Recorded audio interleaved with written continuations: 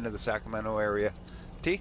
All right, sounds good. Thanks. All right, you're gonna like this one. Time for this hour's question. Your favorite vending machine snack. Okay. Cool. Marianne. I couldn't tell you the last time I even had one. It's been a decade or more, but I used to like the big cookies, just the big cookies you would get. 2 to a pack. Okay. Whoever makes those. Ken. You know I eat healthy, girl. I don't know why you're asking me that nonsense.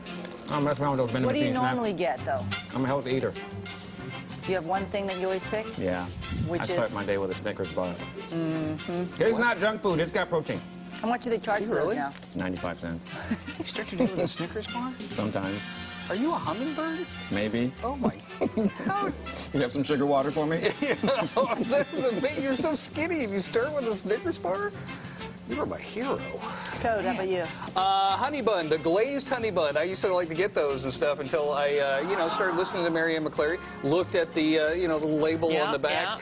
When it said calories, it just said all, and so I just quit said eating yes those. Yeah. In bold letters. Yeah. Yes, yes. Calories, yes. Yes. Well, Marianne, I'm like you. I haven't even glanced at the vending machine in a long time. But if I were to go over there, it would be M&M's.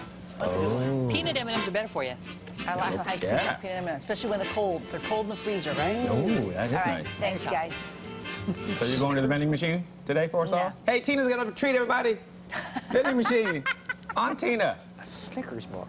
Really? It's got protein. It's amazing. Nugget. The city by yes, nugget.